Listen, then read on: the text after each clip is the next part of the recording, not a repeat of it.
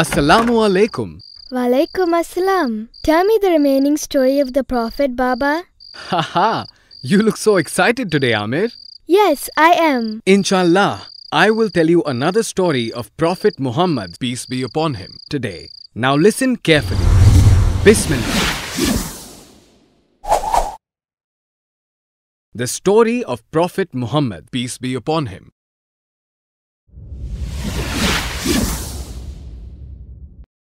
In the last episode, we saw how Prophet Muhammad, peace be upon him, got orphaned as a child and how his uncle Abu Talib brought him up.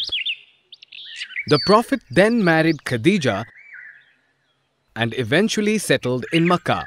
The Prophet from his humble beginnings had now become wealthy and quite respected. Khadija gave birth to 3 sons and 4 daughters. But none of the male children survived. They all died in childhood itself.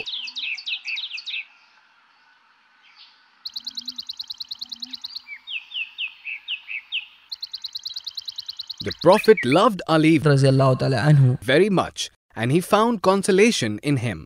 It was during this time that a group Arab plunderers captured Zaid, a young boy, from the arms of his mother.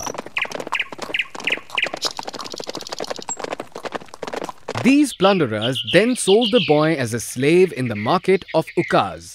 Zai was bought by a relative of Khadija and he gave him as a gift to her.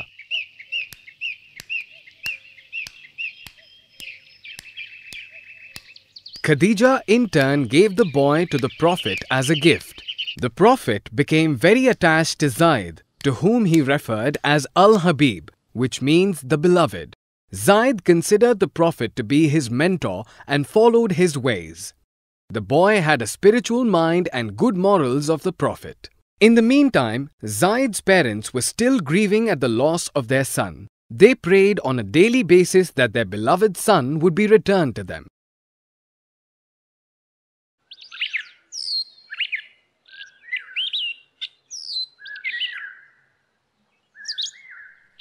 One day, the parents of Zaid visited Makkah to perform the pilgrimage. It was here that they spotted Zaid and with great relief, they rushed towards him. When his father came to know about this wonderful news, he loaded his bags with gold and approached Muhammad. The father thought he can purchase his son back from his owner. Zaid's father met the Prophet and asked him to release his boy. Then the Prophet asked him, "Who is this person whose release you are demanding?" "Your slave, Zaid ibn Haritha," replied the father. "Shall I show you a way by which you can get your son back without paying the gold?" The father was surprised and he asked, "What is this way you are talking about? I will call him here in front of you. If he wishes to go with you, then he is free to do so. You can take him gladly and I will take now payment from you. But," the Prophet continued, "if he prefers to stay with me, then I will not force him to go with you." Zaid's father agreed and they called the boy. The Prophet then explained the choices he had and asked him to make a decision. "I will stay with you," the boy said immediately. His father was shocked to hear this.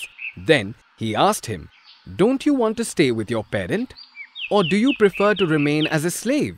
"Father," said the boy, "I am deeply moved by the qualities of this man and by the way he treats me with love and affection. I can never leave him and live anywhere else." The Prophet's heart swelled when he heard this. He led Zaid to the center of the town and he proclaimed loudly, "This is my son and we inherit each other." As a result, Zaid bin Haritha was renamed Zaid bin Muhammad as it was customary during those days. This cordial relationship lasted till his last breath. Prophet Muhammad ﷺ was approaching the age of 40. He was very sad looking at the condition of his people. His country was torn into wars and his people were sunk in barbarism. They were addicted to superstitions and idol worshipping. The people were always fighting with each other. The Prophet had a habit of secluding himself in a cave on Mount Hira just a few miles from Mecca. He used to pray and meditate inside this cave most of the time alone. Here, he often spent the nights in deep thought and profound communion with the all-knowing Allah of the universe. It was during one of these nights when no one was near him that an angel appeared before him.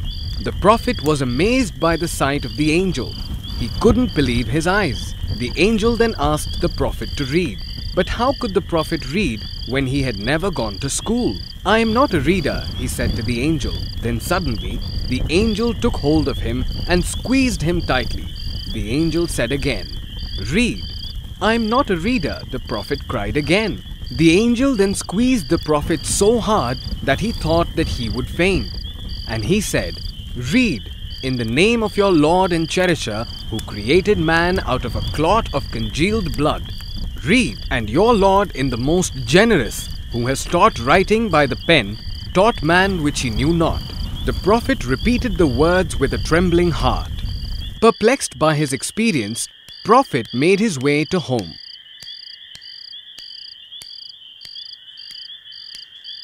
As soon as he entered his house, he said to his wife, "Wrap me up, wrap me up."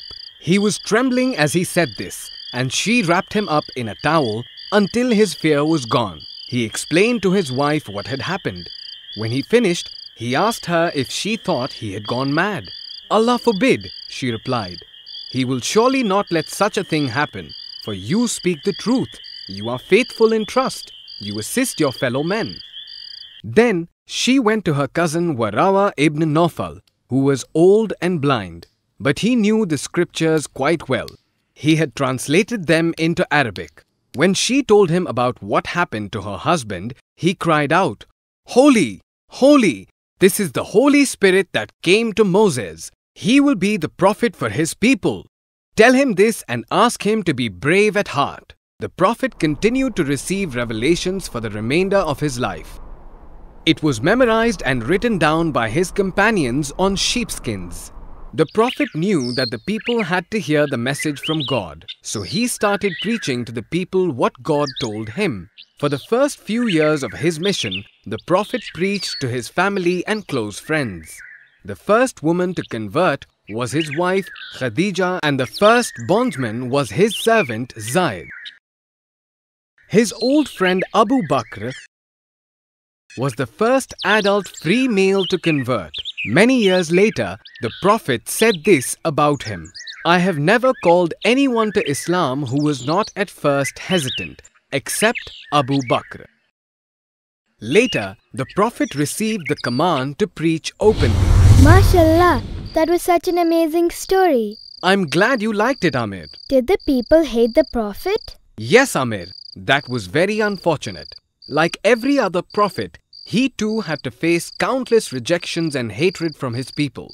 But this didn't let the Prophet down, and he continued to preach to his people, delivering the message of Allah. Now, are you ready for the questions? Yes, I am. Alright, now tell me how Zayd met the Prophet. Zayd was kidnapped by some Arabs and then sold as a slave in local market. He was bought by a relative of Khadija. When she married the Prophet, she gave Zayd as a gift to her husband. That's correct. But why didn't Zayd leave the Prophet when his parents arrived? The Prophet never treated Zayd as a slave, and he treated him well. Also, Zayd had never met a more gentle person than the Prophet. That's why he chose to stay with the Prophet. That's right again. What was the name of the mountain where Prophet regularly worshipped? It was Mount Hira.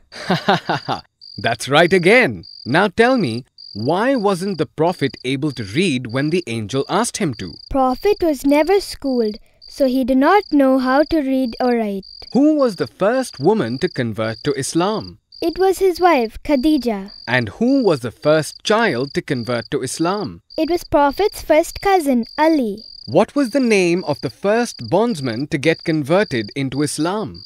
It was Zayd. And lastly, who was the first free person to get converted into Islam? It was the Prophet's friend Abu Bakr. MashaAllah, you gave me all the right answers, my son. Thank you, Baba. That's all for today. I will tell you the remaining story of Prophet Muhammad, peace be upon him, tomorrow. Good night, Baba.